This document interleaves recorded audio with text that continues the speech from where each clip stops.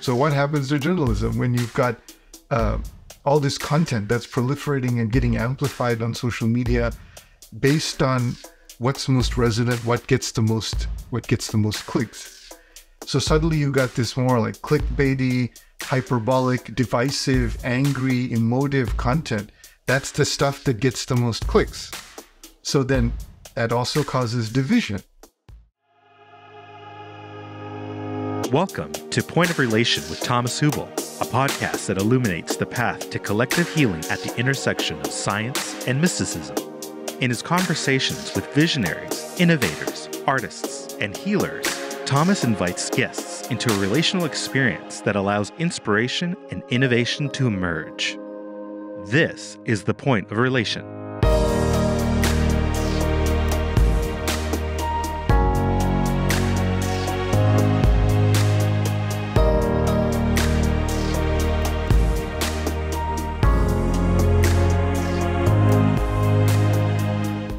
The following interview was recorded during a previous Collective Trauma Summit, an online gathering convened annually by Thomas Hübl.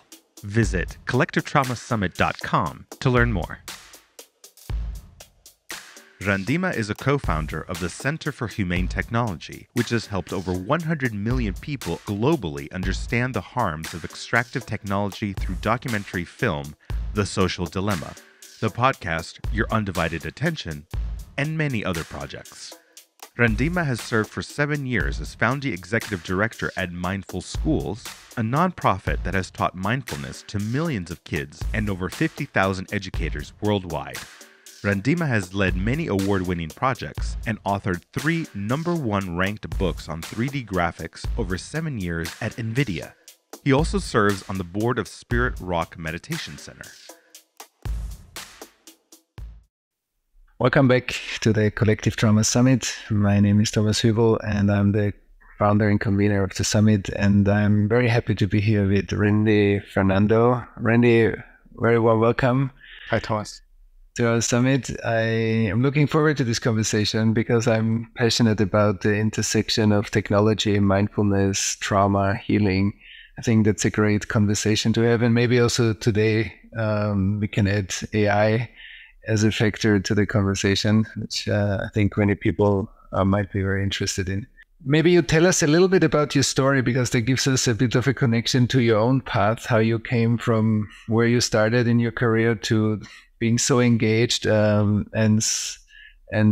being part of a movie, doing a lot of mindfulness work, being deeply into tech. Maybe you can tell us a little bit of your story. Sure, happy to do that.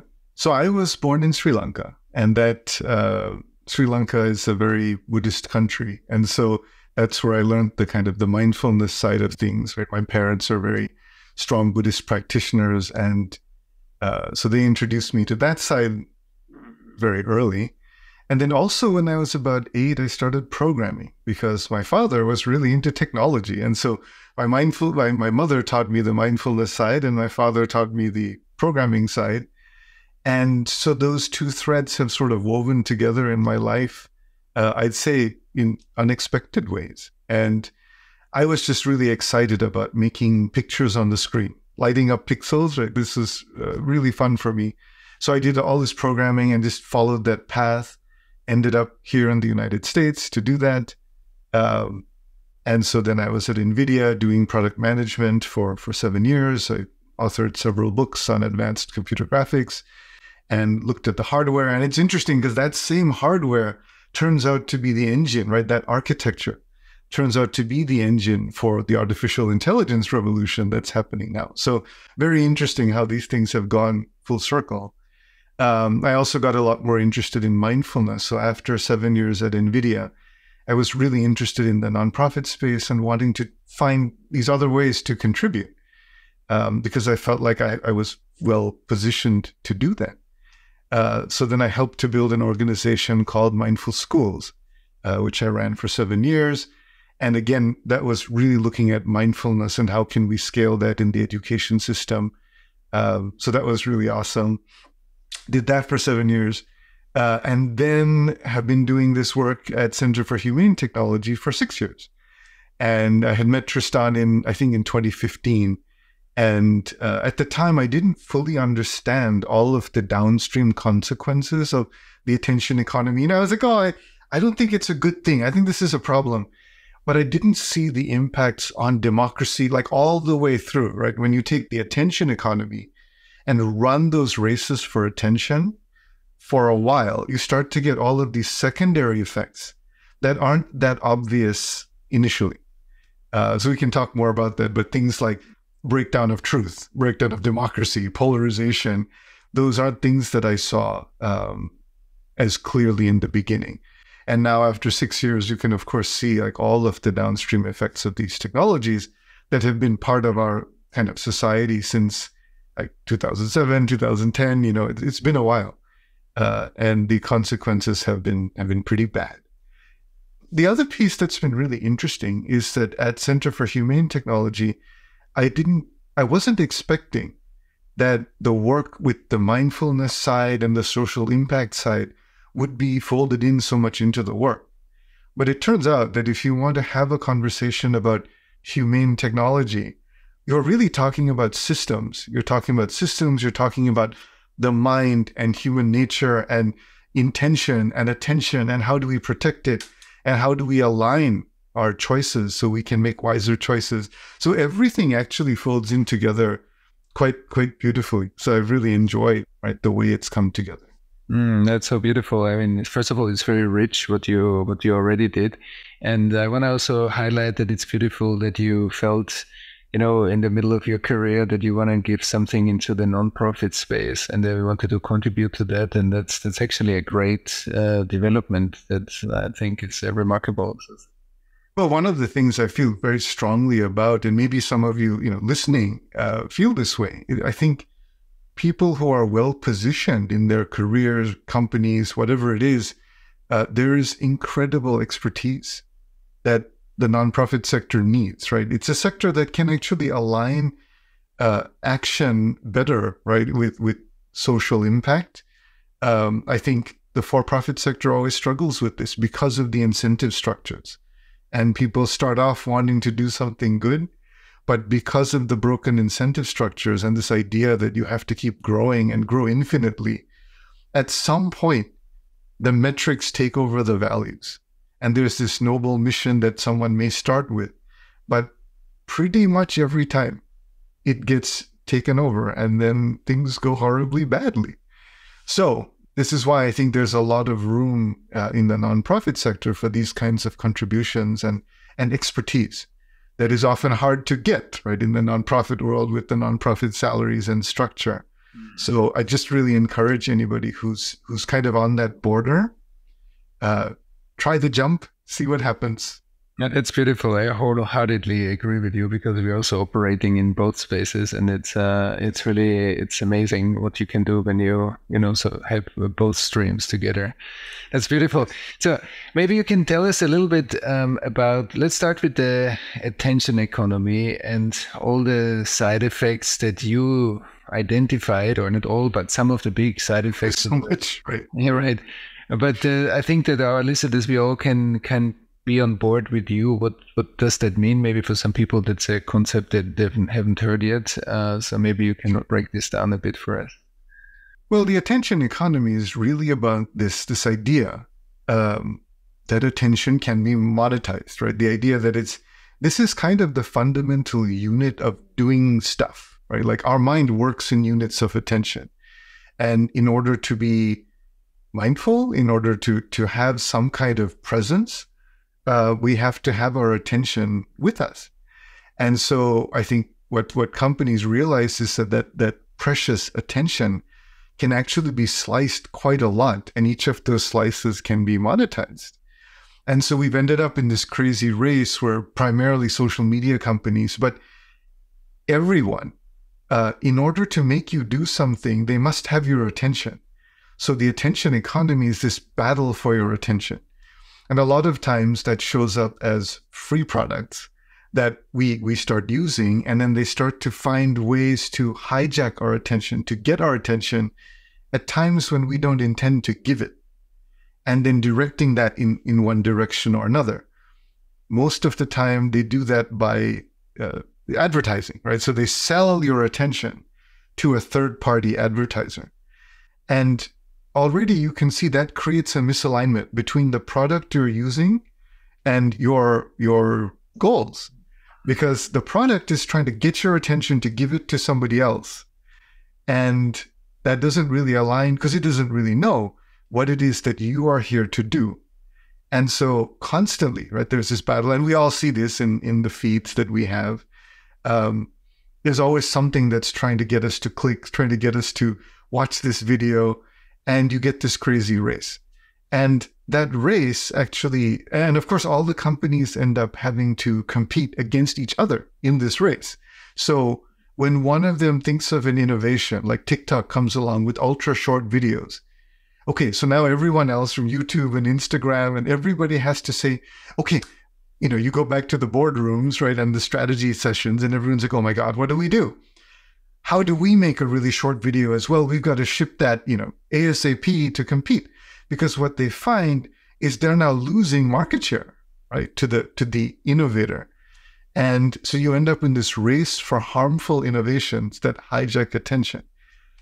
And then there are these secondary effects. So the first thing is just attention and inability to make good choices, taking us away from our real intentions. But after that, there are all these other effects, right? Effects on journalism. So what happens to journalism when you've got all this content that's proliferating and getting amplified on social media based on what's most resonant, what gets the most clicks? So suddenly you got this more like clickbaity, hyperbolic, divisive, angry, emotive content. That's the stuff that gets the most clicks. So then that also causes division, right? So suddenly you find political campaigns, they sort of do these experiments, right? A/B testing. And what they find is that the headlines that cause more division, that are more outrageous, that paint the other side as bad, that generate this kind of outrage, that gets the most clicks, that gets you people signing up for your mailing list, that gets you votes. And so political campaigns, right, start to do this. And then the actual electorate, right, the citizens, start to become divided. So that's one example. Another example is this idea that let's say just a simple example of the like button, right? So if there's so much content, how does a platform know what to show you? Well, they kind of want to say, like, what are the things that you've liked? What are the things that you've engaged with? So they look at what you've clicked on, what you've liked, what you've shared, and they give more and more weight to those things. So they start to show you more and more of those items. But then what happens over time is that your feed starts to get narrower and narrower. It gets more populated by those specific types of content. And again, they're going to tend to be more outrageous, more emotionally kind of resonant. They're not the kind of thoughtful, balanced, those tend to not get as many clicks. And so you end up actually not only with this sort of outrage and division, but also this narrower reality. So everyone gets a customized, personalized reality, which sounds good initially, right? You're like, oh, that's kind of cool. Like, I'm going to get just the content I care about. But what that means is you get divided into these echo chambers. You get a narrow view of what reality is. And we can see this. If you go to a friend and just swap feeds, you'll see kind of how customized it is, especially if the two of you have different political views, right? Like very different political views. You'll see very different content and very different reality. And as more people now, especially younger people, are using social media to get their information, we start to have some pretty big problems, right? Where there's this division of reality. And so people have a harder time coming together, which is kind of the basic unit that we need to solve problems, right? We have to see each other as decent humans who might disagree. We have to be able to articulate each other's viewpoints and say, oh yeah, Thomas, you believe these things. I see that point. I don't agree with this other point. Let's talk about it. We get further and further from that world. We get further and further from representing information in a nuanced, balanced way that represents multiple viewpoints. And instead, when you do A/B testing on advertisements or on messaging, what you find is very narrow, simple memes, right? Kind of mimetic messaging is what happens. And you can see this is how the world works now. But that removes all of the nuance. So in the end, right, so when you add it all up, you end up in a society that is more divided, less able to make sense of the world, less able to see each other and have meaningful conversations, more distracted, more divided. And this is also not to mention these kinds of influencer culture and the effect on children. What happens when they watch influencers and a certain kind of performative behavior? Everything has to be over the top. And children are very smart, right? They intuitively pick up this kind of currency of likes and shares and comments. And they know to look for that, and they look around and see who else is getting more likes and more comments and more shares. What type of content is that? Oh, I should do more of that. They're going to pick it up. Just like we figure out how gravity works, right, as we're growing up, we also figure out this kind of social physics. And so that has a profound impact on how children grow up, how their minds are conditioned, what they prioritize, culture. So suddenly, right, you end up in this world where culture has changed. And we're focused in large part on the wrong things, too distracted to focus on the right things. And meanwhile, the climate crisis, right, the fact that we have all of the kind of the growth, the economic growth that everyone is so proud of most of the time, is driven by billions of air conditioners, billions of cars, billions of livestock. They all release CO2, right? And so when you add things like that and you add all that up and you put gigatons, right, billions and billions of tons of CO2 in the atmosphere, now we have a big problem, right? And that stuff doesn't come down quickly. So while we're looking at the wrong things, this kind of thing is happening. And then we get fires and floods and ecological damage. And we're not able to respond. We're not able to coordinate to respond because we're allowing these other factors to break us down. I just want people to see the full breadth of these problems and how our technology, which often ends up between our brains and the outside world, right? It's sort of mediating. When it mediates badly, it keeps us from solving important problems. Absolutely. Yeah. No, that's beautiful. That was a beautiful arc, how you led us into deeper understanding.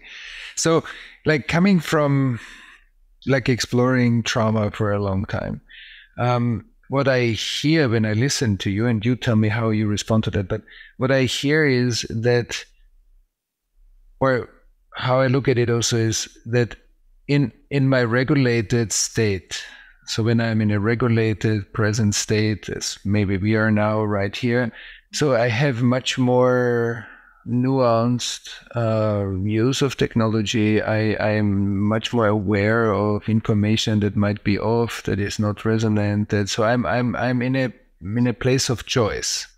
Yes. But when we are less balanced, and trauma creates like either hyperactivation or distancing or numbness, we're actually not regulated, as we call it in the inner work. Our nervous system can't regulate itself well, so it's often in a hyper-stressed state. And then from that state, my world is actually already more narrow, or I'm experiencing the world is more fragmented. So the way how I will use technology will be defined by those factors, most probably. So yes. when you look at this attention economy and the conscious choice of a user, or that the choices are being like play a little bit on the internal dysregulation. So, and they found a way how to play on the internal dysregulation to catch the attention. I'm wondering what you're saying to that.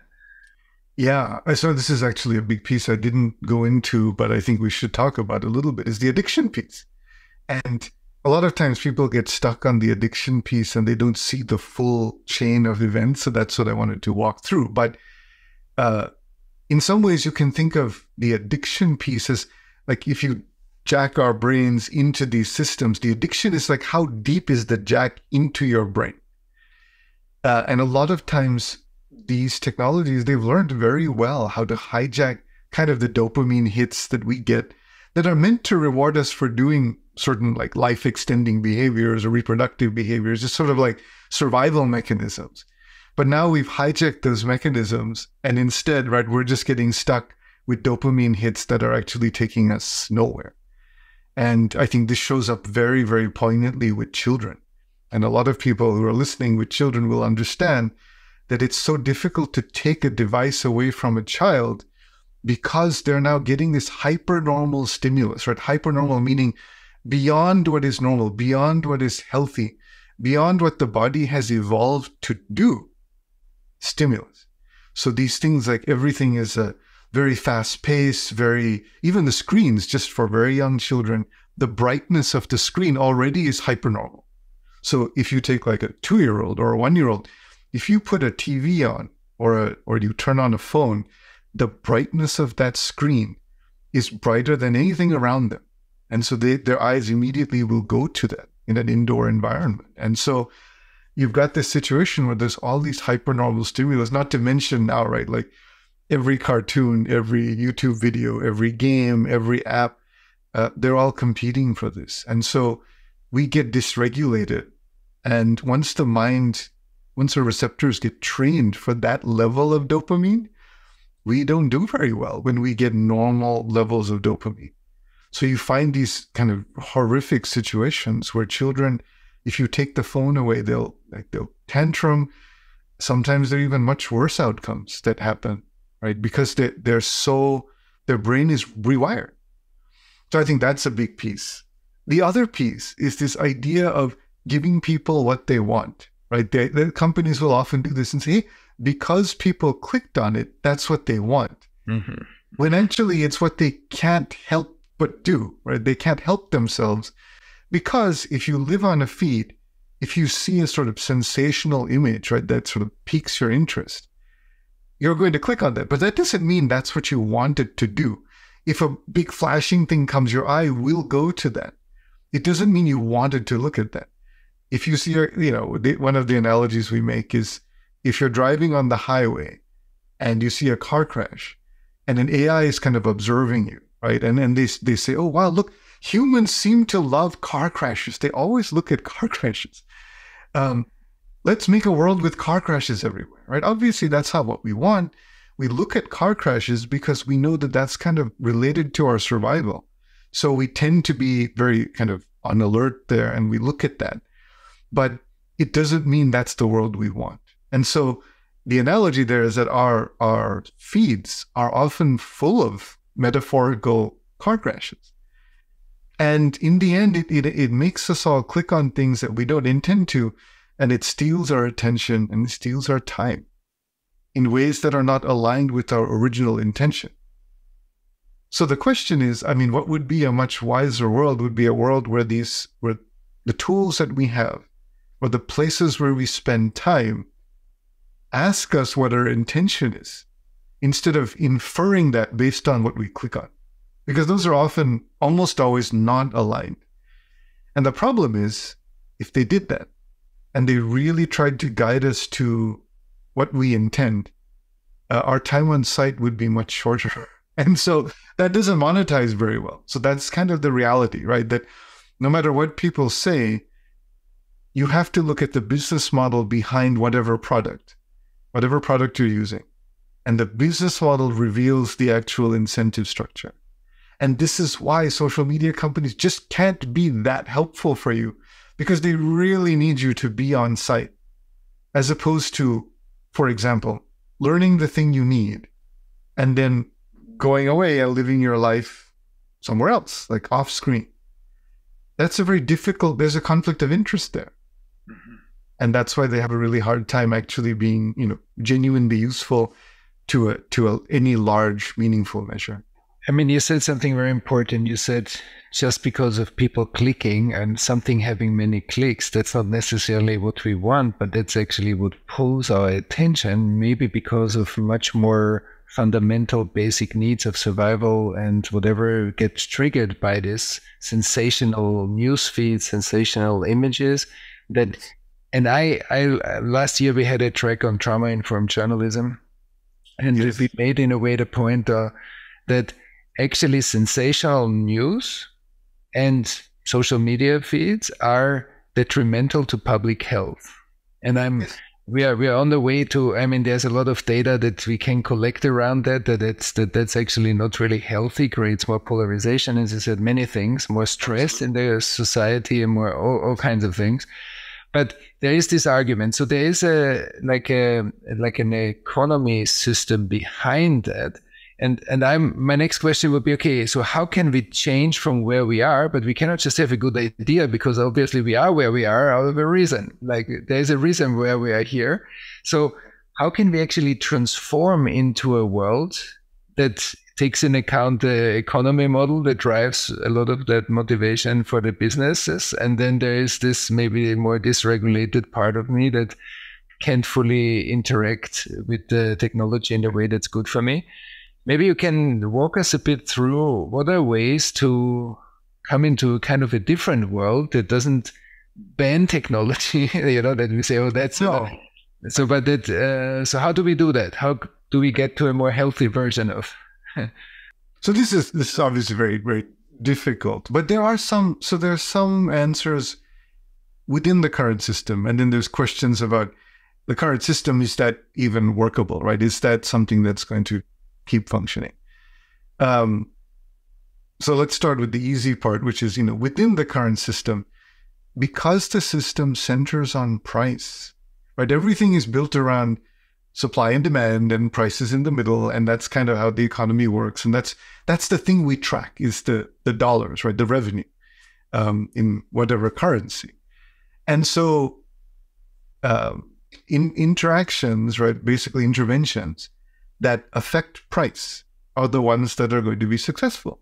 And there are ways to do that, right? So for example, the social dilemma, like when the film came out, that generated a lot of pressure, right? Where people understood, hey, these were kind of harmful. And so it creates some negative pressure to use these products.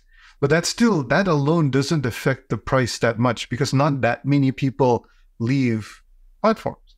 But what it does is it creates awareness so that legislators can create new laws, right? New penalties for doing the wrong thing, right? If you harm children, there's a penalty for that. And then there can be litigation and lawsuits. And now you can see the connection to the dollar sign. Eventually, right, either some kind of government agency or litigation, right, like a law firm will sue you. And then the costs of the harms that you've done end up back on your shoulders. So one of the interesting things that happens with technology is that it advances much faster than our institutions can keep up. So a lot of times, I mean, all the time, the technology that comes out has effects that we aren't yet, first of all, we don't fully understand it. This is happening with artificial intelligence also. We don't fully understand exactly how it's all going to play out, what the harms are, what the measurement of those harms is, and all that. But when we can measure, and then we can put that back on the company's balance sheet and make them pay for it, then it starts to affect price, right? So again, you're coming back to the dollar sign. Same kinds of things that you can do. You can have ways of inspiring how to build more humane technology. So that's one way of subsidizing the R&D cost of doing the right thing. So you can sort of inspire people, teach people how to do the right thing. There are insiders who can generate pressure, like when people whistleblow, when something really bad is happening and a whistleblower speaks out. That's another way of bringing all those costs back into the company, right? Because documents are leaked that show that companies knew there was harm that now needs to be accounted for. These are all examples. But basically, so there's a set of moves, right, that you can do over there. And that's all within the current system.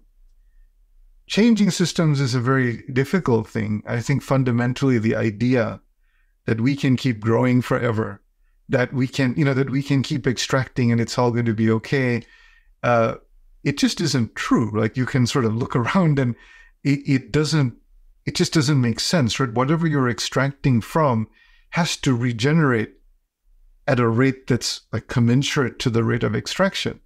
if you're extracting very, very, very quickly, so for example, if you take out oil from the earth that took millions of years to form, and you expend all of it in the course of just a few hundred years, or kind of even less than a few hundred years, that's a big problem, right? I mean, that's just not sustainable.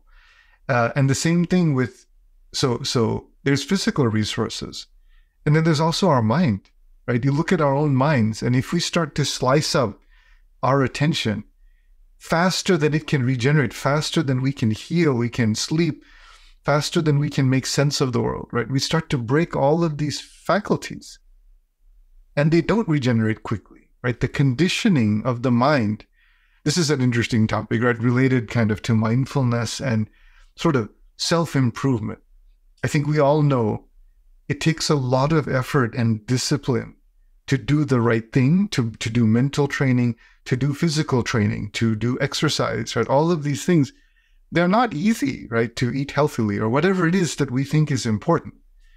But it's very easy to unlearn those and to do damage. And so, especially now, and again, think about children and their growth, because they're much more malleable. If once they have learned the wrong habits, teaching them the right ones is really hard. Once we've developed, we may work very hard to develop deeper, longer attention, like sustained attention, more mindfulness. But when you think about it, and the phone is around us for like 8 hours a day or more, right, doing its training process, and then maybe you would sit and meditate for like 15 minutes or 30 minutes or maybe 45 minutes, which like many deep meditators would do more in that direction.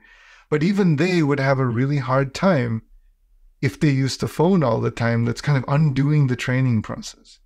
And then with children, I mean, that happens much faster. So I think these are the kinds of things we have to be aware of as we think about, okay, how can we transition our economic systems to something healthier? This is also not mentioning, inequality, right? There's the economic system we have right now. One way I like to say it is that capitalism is very sensitive to capital.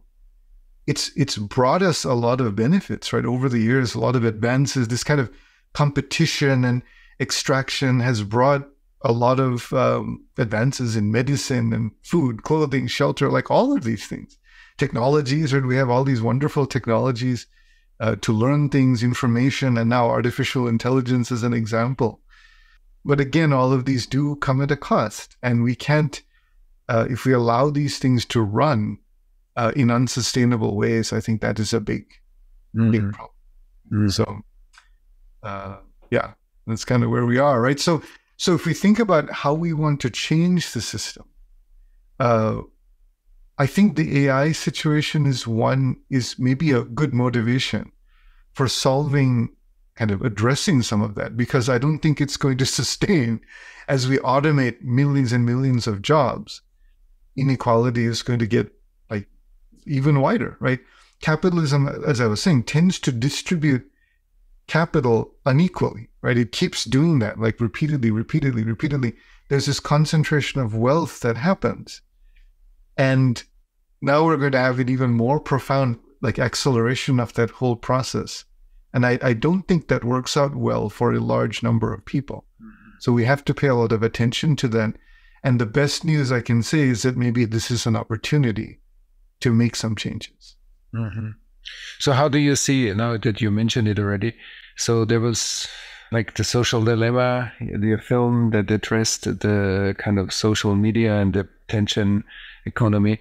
And now we are at a different state already. As you said, it develops very fast. Now there is AI, and I don't know how many people know how it really works, but it's like how all the processes really work and where it's going to go.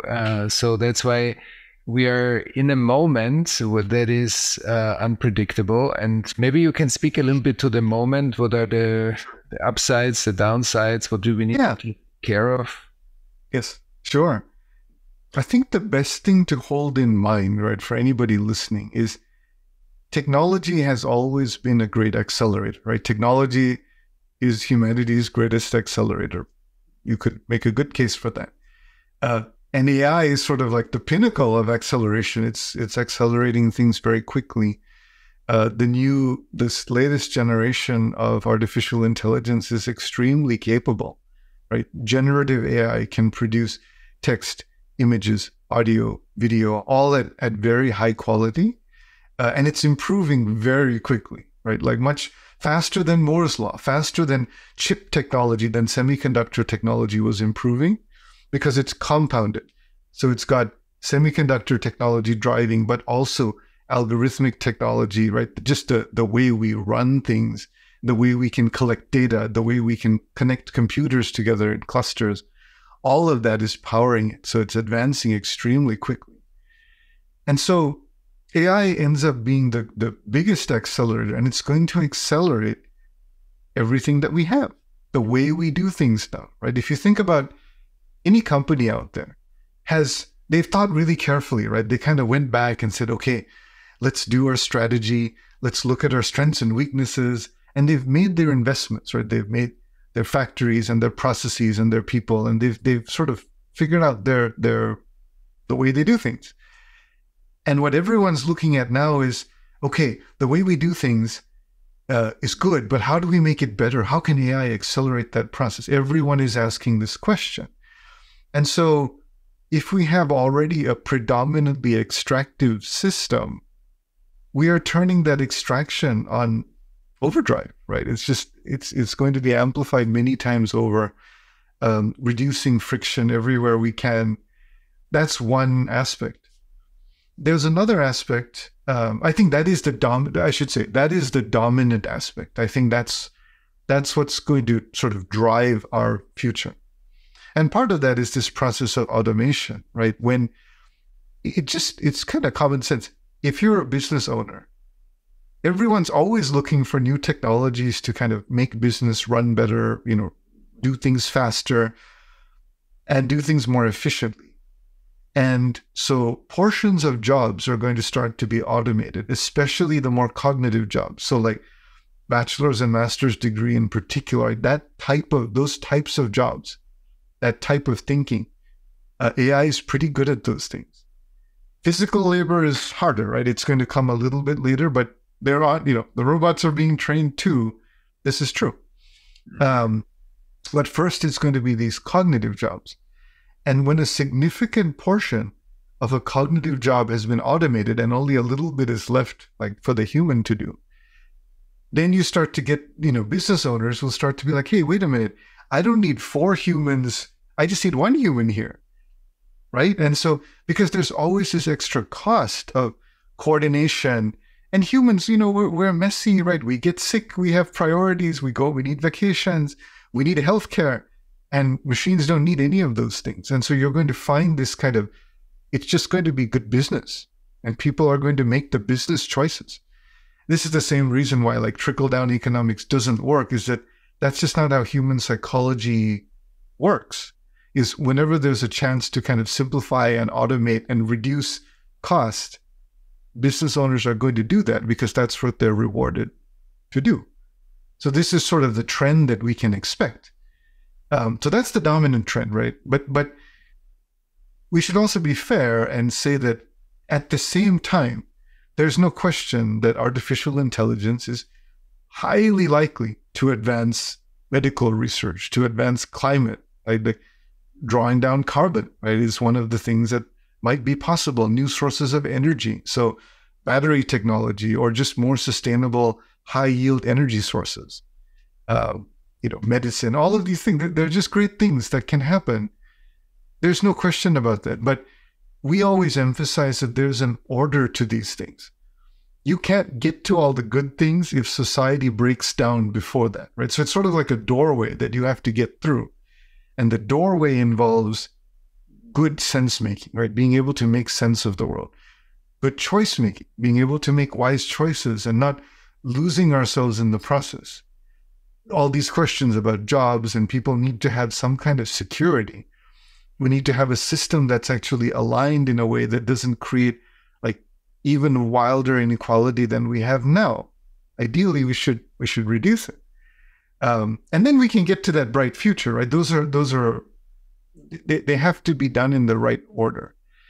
And instead, of course, just like the social media companies before them, every company now is caught in this race to figure out how they can deploy artificial intelligence and maximize revenue as fast as possible using the latest round of technology without stopping to, assess the harms, mitigate, make the kind of investments that would be needed to prevent kind of unpredictable harms from happening. Mm-hmm. And so, we like to say, right, social media was our first contact with artificial intelligence, and mm-hmm. this round of AI is like the second contact. And just like the first time, we couldn't see all of these downstream effects. Like we saw this attention thing, but we didn't see the downstream effects very clearly. Same thing now, except this time, I think a lot of we can actually see some of the ways things can go wrong when you have widely distributed, very powerful technology that's no longer going to be centralized in a way that can be regulated. Not that we were doing that well, but it's even harder when people can run these technologies on their phones and anyone can make fake videos, fake audios, fake images, the text to match, write fake research papers. Like all this stuff is really easy to do. And there will be consequences of that. Yeah, absolutely. Absolutely. So thank you for this. This was a great overview.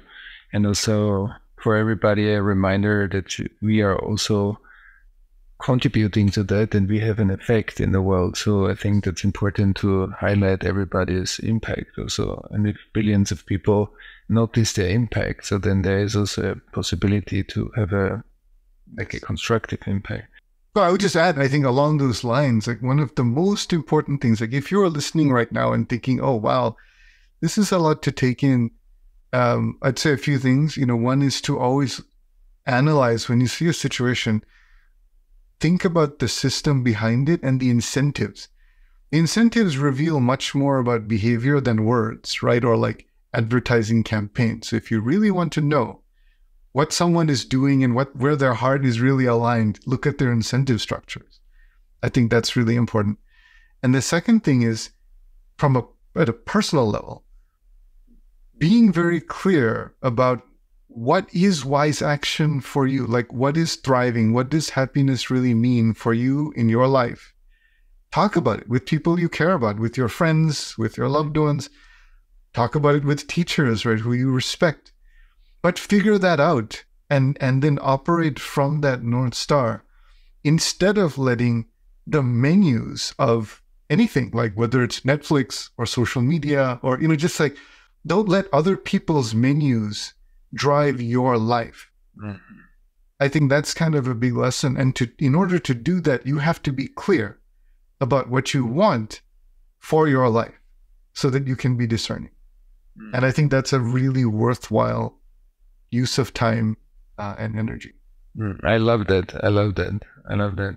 And so coming back to you in Sri Lanka, being inspired by Buddhism through your mom, when we look at how is mindfulness important also maybe in your life, like what does it help you in your life?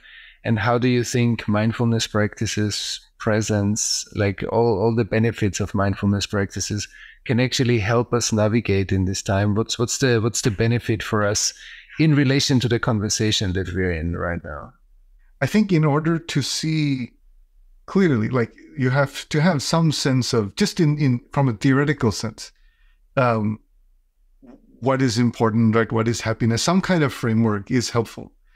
But then to actually implement that framework, you need to have awareness. You need to be aware of your mind and how your mind works and kind of the feelings you're having. This is why, like, I think mindfulness is a very helpful training to be aware of what's happening in your body, what's happening with your thoughts, what's happening with your emotions, and this sense of like what's pleasant, unpleasant, right, in your life, just being able to track all of that.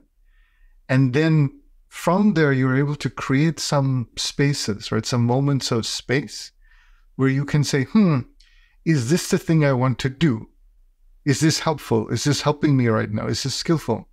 And because you've thought ahead of time about what that might be, right? What is that, like, what does a skillful life look like? If you've thought about that ahead of time, and you have the tool of mindfulness to kind of help you create the pauses, if you put those two things together, I think you have a pretty good chance of making better choices.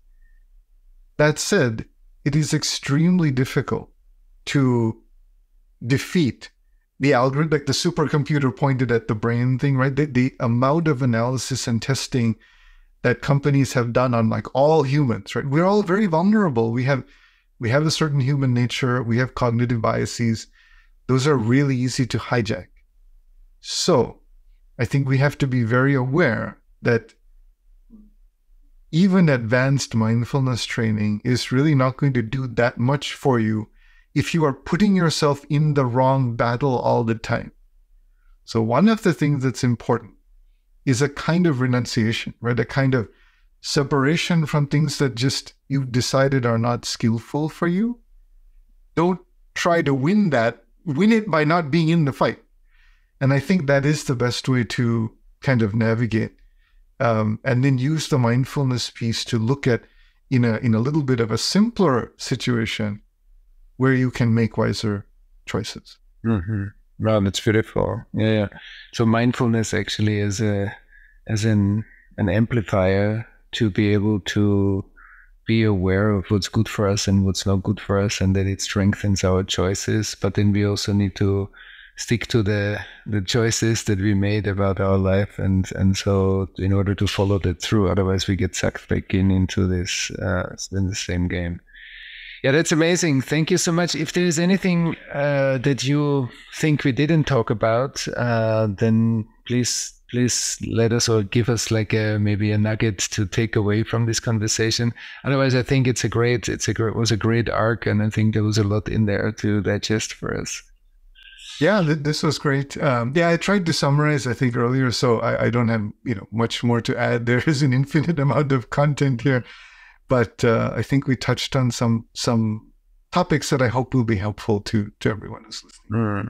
I think so too. It definitely was inspiring for me, and I'm sure for everybody who's listening right now. So thank you very much for this time. Thomas.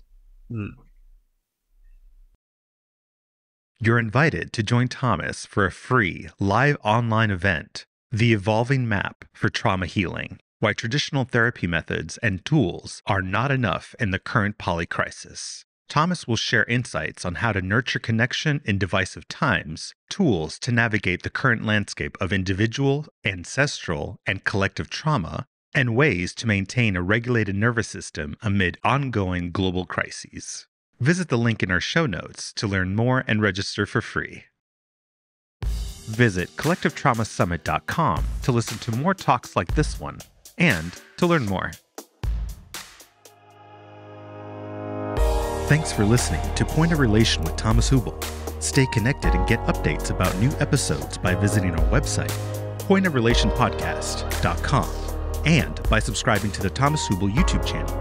If you enjoyed this video, please like it and share about us with your community on social media. Thank you. We appreciate your support.